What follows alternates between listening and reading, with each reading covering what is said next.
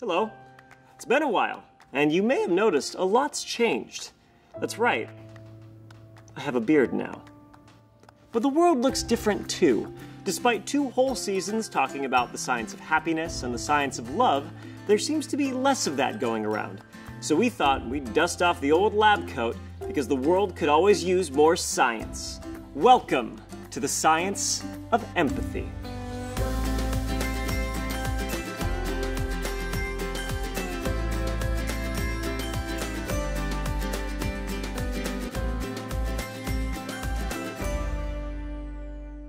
Before we really dive in, we thought it important to define just what empathy is. Empathy is the ability to feel what others are feeling.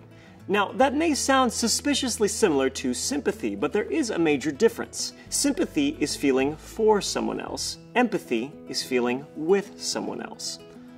Now, I know the difference seems trivial, but practicing empathy can have a very different outcome than sympathy and make you more successful in interpersonal relationships. But we're not just going to tell you, we're going to show you with a little game. We invited in pairs of people with all sorts of relationships, from total strangers to couples that have been married for decades. My seat's better. We'll see about that. You guys a little competitive? A little bit. You could say that. So how do you guys know each other? My little cousin. I am his little cousin. What's the nature of your relationship? We're married. Or married. Oh, you're married. Wife and wife. Congratulations. 2 W's. Twice the winning. We asked each pair to play something called the Ultimatum game. And the rules are really simple. These $20 are yours, but you have to offer some of them to your partner. Now, if they don't like your offer and say no, then you both get nothing. If they like your offer, then you both walk away with something. Okay. You guys ready to play? Okay. A good deal is one where everybody wins. So in order to make one, our volunteers will need to flex those empathy muscles to assess exactly what the feelings and desires of the person on the other side are. We're going to see if people who use empathy and consider the other person have more success in the ultimatum game. You're not allowed to communicate what you're thinking, talk about the decision you're making until you make it. If he refuses it, then you get nothing. then I get nothing. Then nobody gets anything. Okay. This does not happen very often, so I'm enjoying this. Here's $20. Okay. Thank you. 1, 2, 3. Oh, I see that.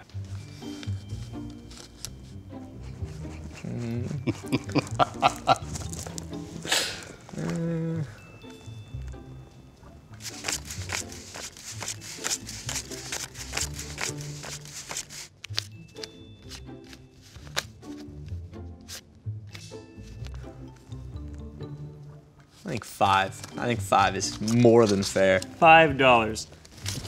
Is this what you're offering, Whit? That's what I'm offering him. $8? $8. And the 12 is yours to keep? Okay. So you got $10 here. Is that Got your offer? $10, yeah. Okay. Katie. I knew you were gonna do $10. I was like, there's no way. This is a Libra Keeping thing. 19. Yeah. 18, 19, 20. There's very little hesitation in that. Patty offers the full $20 to Ray. $14. Okay. Because I love you, and I want you to have the best share. Okay. 14 to 6 is the split. All right, do you accept Sean's offer of $10? I do accept Sean's offer. Congratulations, you've won the ultimatum game. Wow! We did it! I'll accept that. You're gonna accept the $8. Yeah. I can buy some food with that. That's a good meal. I'm gonna accept your offer. My measly little $6, but that's okay. Brett, do you accept the offer of $5? No. I'm sorry, you do not win the ultimatum game, and you both walk away empty-handed. Thanks. That's You're the whole game. That's it? Yep, that's the. Well, we but just lost. I want to ask you. Yeah. Oh, well. Whose fault was that? I mean, you should have been more gracious with the offer. Of the 10 pairs that came in, 9 beat the ultimatum game and walked away with something, while 1 couldn't agree on how much to share and in the end got nothing. When we asked the givers why they chose the amount they offered, the successful ones said they chose the amount because they thought about how the other person would feel. After nearly 50 years of marriage, I had a pretty good feeling that if I gave her 8, she wasn't going to be too happy. while the unsuccessful ones said they thought what they would do if they were in the other person's position. Why did you offer 5? I was considering what Brett would have done in my position. He would have thought the exact same way I did and would have offered me $1. If I came up here and said, Brett, I'll give you $5, he'd say, sure, great. But if I said, but I get 15 and you only get 5, then it changes everything for him. See, he could have had 5 and he'd rather have nothing. See, empathy runs a lot deeper than sympathy. It's feeling what another person feels rather than just putting yourself in their shoes. All right, Wig, you got your 8. Patrick, 12. Do you guys feel happy with this outcome? I'm happy with it because it could have been worse. I'm very happy with it. Sure. You did, yeah, you did come out ahead. No, but honestly, like, if there's kind of that line, if he'd had 7, I don't think I'd feel so good about it. Why is that? Same here. Just like, kind of like that. It's just, you know, there's just kind of a line. Yeah. I You think feel he'd like, be unsatisfied? Yeah, I wouldn't feel good about it. Tom, even though you're walking away with less, how do you feel? I think I walked away with more. More because she's happy, and her happiness means more to me than a few dollars. You handed over the full $20. Are you happy with your decision? I'm very happy with that decision. It's pretty easy. Why? That's my baby. I'll give her anything. I'll give... You're gonna make me cry now. If the situation was reversed, how much do you think you'd offer? Same. $20 What's right mine is yours, what's yours is mine.